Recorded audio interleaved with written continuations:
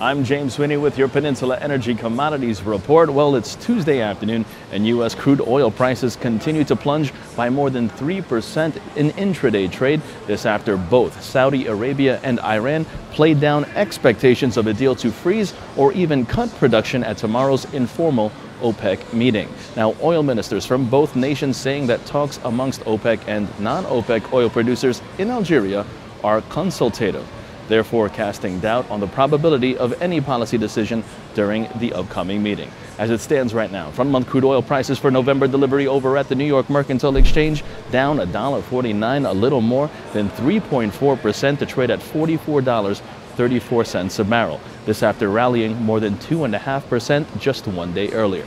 Now switching focus over to precious metals, gold prices continuing to trade lower, extending overnight losses, as well as the markets continue to declare Democrat Hillary Clinton the winner of the first U.S. presidential debate with Republican Donald Trump, this based on market reaction. Now gold for December delivery on the COMEX division of the New York Mercantile Exchange last down $14.75, 1.1% in the red, $13.2935 a troy ounce, and silver futures down as well 1.85% to trade at $19.23 a troy ounce.